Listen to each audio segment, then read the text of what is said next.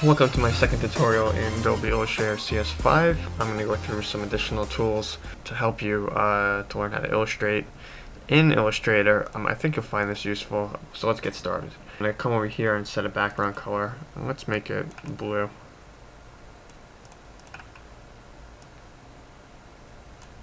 Next thing I'm going to do is I'm going to create a shape, and let's create a star.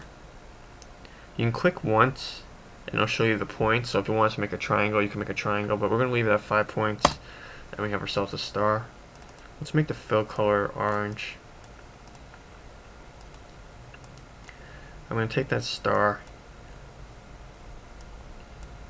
and let's make it three-dimensional. So I'm going to go Effect, 3D, Extrude and Bevel. Click OK. I'm just going to leave the settings as is. That's a 3D star. Next I'm going to go to Effect again, and we'll stylize, drop shadow. Very simple way to make a drop shadow. The offset is minus 13.13 inches. I think that works for me. You can adjust the blur and the color. I'm going to leave it as is. Click OK. And there you go. That's how you can make a three-dimensional object with a drop shadow. Next thing, let's do this. Let's lock that layer.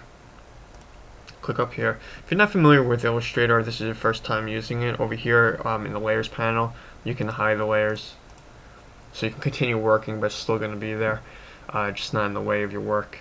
Let's create a new symbol. I'm going to show you a spray can. So I'm going to create some snow here, and I'm going to create a circle, make the fill color white. We'll have the edges a little like gray. I'm going to create a very small circle. But this time, when I create a symbol with a graphic, I'm going to bring it in here into the symbols panel, drag it in there, call it snow. Now I'm going to take my spray can, and since I have this selected already, watch what happens.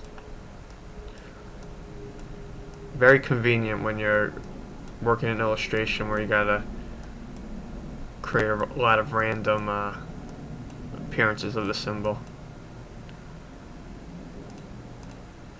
So that's some snow. Next thing we're going to do is I'll create some clouds. So I'm going to hide this layer. And also, if you're not familiar with how the layers panel works, you could double click the layer and I can rename it, call it snow. And this one's I can call star. When you have big projects or even small projects, it's a very good way of organizing. Down here I can create a new layer. Let's call this one clouds. And 10 years ago in school, this is how I was making my clouds in Illustrator. I think it was like Illustrator 10 or something like that, but I would take a few circles, brings back some memories doing this, and I would just group them together to form a cloud.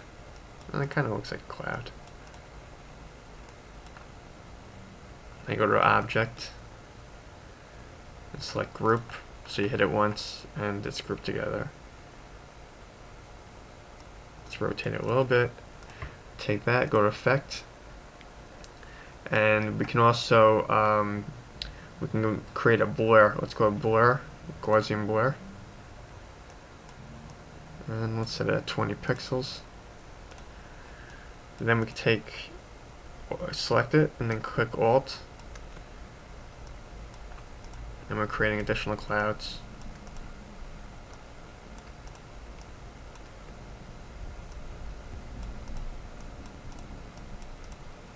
Let's show everything. That's kind of weird, weird illustration.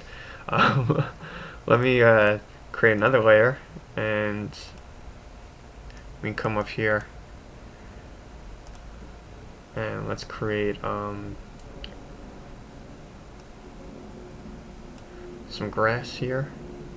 Now you see in the layers panel how what's on bottom is on the bottom and what's on top is going to be on top, and that's how the layers are, as I was talking about that in the first tutorial I did in here, Illustrator.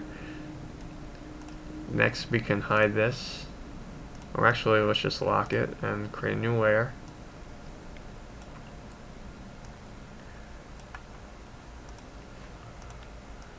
And I'm just creating some hills here.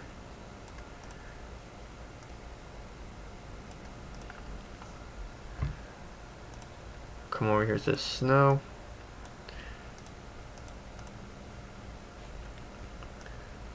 You can adjust the size of your snow if you wanted to. You can also take the layer over here, bring it on top, so we can have the star on top of everything. Unlock that so we can move it around. I just want to show you guys two more things with gradient type. The first thing I'm going to do is I'm going to create myself a custom gradient. So let's come over here to the gradient panel, select white, and also blue.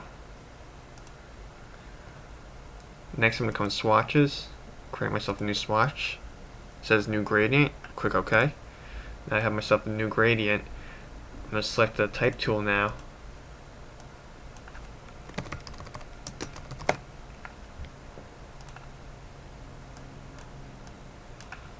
Go to type, create outlines. And I'm going to select that custom swatch. You can also come over here, change the degrees of the gradient direction of it. You can also take the direct selection tool and adjust the size of the type here. You can also do other things with the type once you create the outlines.